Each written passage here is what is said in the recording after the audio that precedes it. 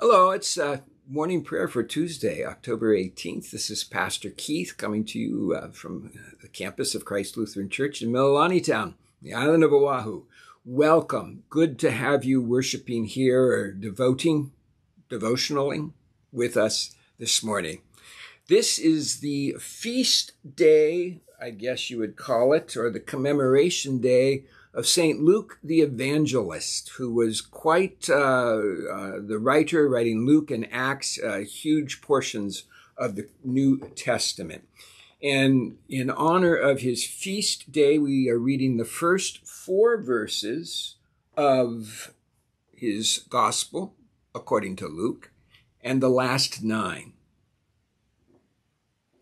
Luke writes, "Since many have undertaken to set down an orderly account of the events that have been fulfilled among us, just as they were handed on to us by those who from the beginning were eyewitnesses and servants of the word, I too decided, after investigating everything carefully from the very first, to write an orderly account for you, most excellent Theophilus, so that you may know the truth concerning the things about which you have been instructed."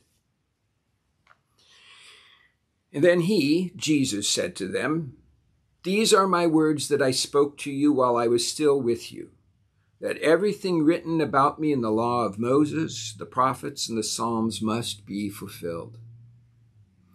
Then he opened their minds to understand the scriptures.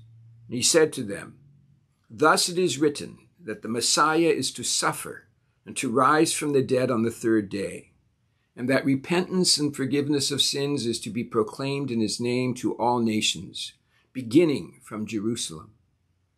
You are witnesses of these things, and see, I am sending upon you what my Father promised. So stay here in the city until you have been clothed with power from on high." Then he led them out as far as Bethany, and lifting up his hands, he blessed them. And while he was blessing them, he withdrew from them and was carried up into heaven. And they worshipped him and returned to Jerusalem with great joy, and they were continually in the temple blessing God. The Gospel of the Lord. Luke's beginning and ending of his first of 3 writings, the Gospel of Luke. The second is the Acts according to the apostles, and we don't have a third one. He was going to write one. We don't know if he got it down on paper and it disappeared, or if he ever got it down. But Luke was the one more than others who talked of Jesus, the disciples going to the Gentiles, the non-Jews, and sharing the gospel of Jesus with everyone. Epule kako. Let us pray. Almighty God, you inspired your servant Luke to reveal in his gospel the love and healing power of your Son.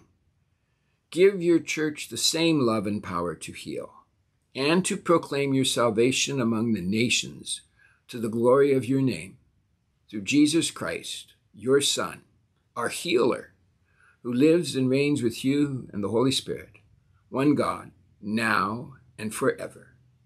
Amen. Now may the God who heals, who saves, who spreads the good word to everyone, who welcomes everyone, may that God, the Father, the Son, and the Holy Spirit, bless you now and throughout this day. Go in peace. Share the good news. Thanks be to God. Amen.